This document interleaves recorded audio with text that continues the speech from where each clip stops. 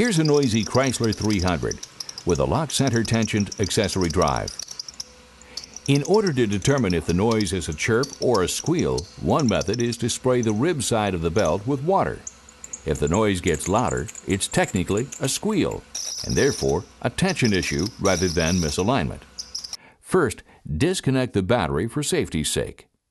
Since this is a locked center tension drive, the adjustable idler pulley should be inspected first. Spin it to check for lockup, binding, or gravelly sound. If it freewheels, the grease is gone. Also, check for free rock. A little is okay, but too much means the pulley should be replaced. Next, inspect any remaining pulleys in the drive and replace if defective. If all the pulleys check out, or defective ones have been replaced, the next step is to put a new Dayco belt on the drive and tension it correctly. The old belt is probably ruined due to excessive slip and glazing. The initial tension should be set according to the recommendation of Dayco belt engineers.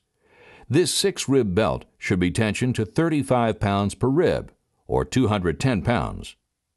Use a tension gauge designed for multi-rib belts to test the tension.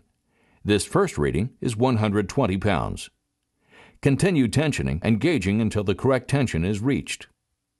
This belt is now tensioned to the recommended tension of 210 pounds. Remember this number. Here's an alert. The next step is usually skipped, which is the cause of most tensioning problems with serpentine belts on locked center drives. Start the engine and run in the belt for 3 to 5 minutes. This will warm the belt slightly and allow it to seat into the pulleys on the drive. After the run-in, recheck the tension. This belt now registers 150 pounds of tension instead of the initial 210 pounds. There are no video tricks here. This is a real reading.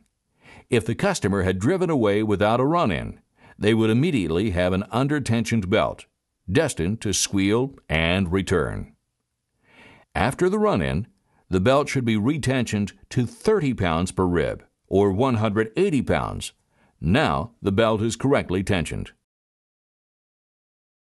With correct tensioning, the belt can now perform as it was designed to, without slipping or belt squeal. The same run-in and retensioning procedure should also be used for V-belt drives. Consult Dayco's Facts and Data Catalog for correct belt tensioning data. The previous procedures were for locked center tensioned accessory drives. If squeal occurs in a drive with an automatic tensioner, replacing the tensioner should restore proper tension and remedy the noise problem. An accessory drive is a highly engineered precision system, of which the serpentine belt is only one element. When belt noise is the problem, the solution may lie with any of the drive's elements. Use the procedures just presented to make sure all the elements are functioning correctly, and don't always blame the belt.